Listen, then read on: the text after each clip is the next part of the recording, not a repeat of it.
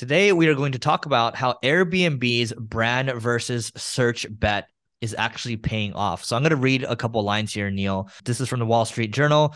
Airbnb, I quote, has made major changes to its marketing strategy in recent years. The company in 2019 began trying to depend less on search advertising and to lean more on broad marketing campaigns and public relation campaigns designed to build its brand. Just a couple more points here. It also made deep cuts to its overall marketing spending. In the first quarter of 2021, sales and marketing expenses fell 28% from the quarter a year earlier to $229 million, citing a decrease in performance marketing expenses. So overall, the CMO or one of their executives that says, our brand marketing results are delivering excellent results overall with a strong rate of return. So what are your thoughts on this, Neil? No, I think it's spot on. Any big company doesn't want to rely on SEO, social media, or anything. The way you really truly succeed is you build amazing product or service, which creates a great brand in the long run. I remember I was doing marketing for Airbnb years and years ago. This is way before they went public. Their number one search query was their brand by far. And at that time, most organic SEO traffic was, funny enough, coming from their brand. I believe over 90+% at that time. They were doing a ton in pay-per-click ad spend, but their SEO was mainly their brand, which is why I was brought in.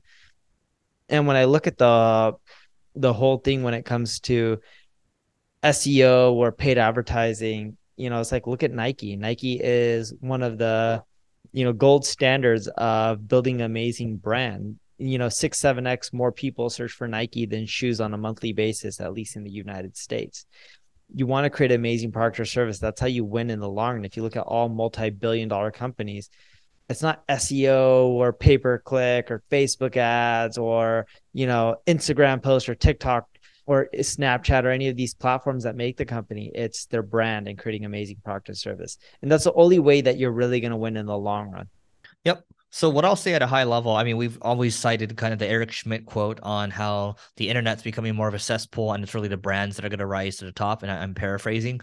But ultimately, when you think about brand, that's about demand. That's demand generation. That's demand creation, right? I should say that it's demand creation. What you see with search or performance marketing, that's more demand fulfillment. But when you are like a Logan Paul or a Mr. Beast or like an Oprah, for example, you have this massive brand and you have this influence and people are searching for that instead because a brand tells a story, right? When I think about Coca-Cola, I think about, that time when I went to McDonald's all the time on Saturdays and, I was drinking a Coke while this old man would give me the Happy Meal toy, like every single Saturday, right? Like a brand tells a story, and the story evokes feelings. And Airbnb, I remember a lot of great experiences with Airbnb.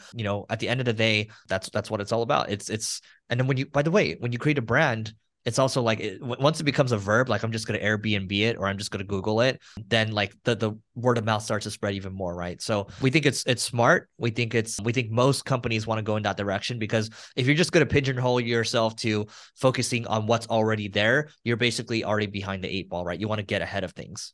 So look, in your marketing, yes, leverage social, leverage search, leverage, email marketing and SMS and all the channels out there and go omni-channel.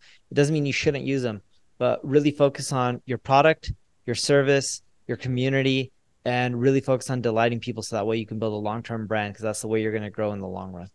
All right. Don't forget to rate, review, subscribe.